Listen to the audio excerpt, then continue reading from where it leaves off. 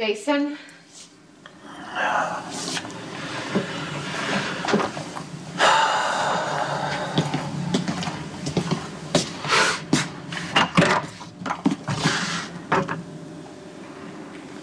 didn't know if you'd be here.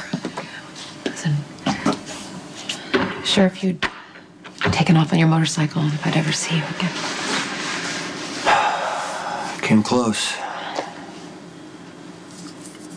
I know this doesn't help, but Jocelyn's doing much better.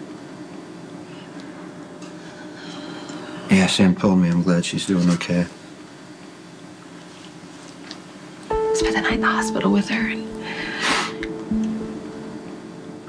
I woke up this morning and she was smiling at me and making noises, and my beautiful little girl is alive, and that's because of you. It's because of Lucky and Elizabeth. No, it's because of you. You've never failed me.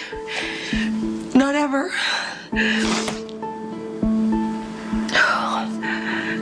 What are you doing here?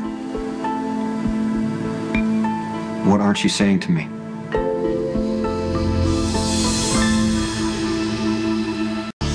Whatever happened, just tell me and we'll figure it out. Your son just died. You don't have to take care of me. Well, maybe I want to.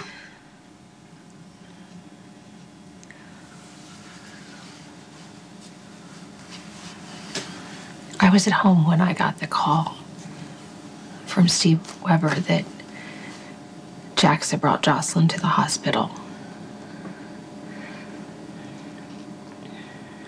All I could think about was getting to my little girl, so, you know, Adams has so many lights on it, so I decided to take Lexington. Lexington is where Elizabeth lives. And I was on the phone trying to get in touch with Jax, and I wasn't paying attention to the road. And I don't know how I'll live with myself if it's true. But I could have been the driver who killed your life.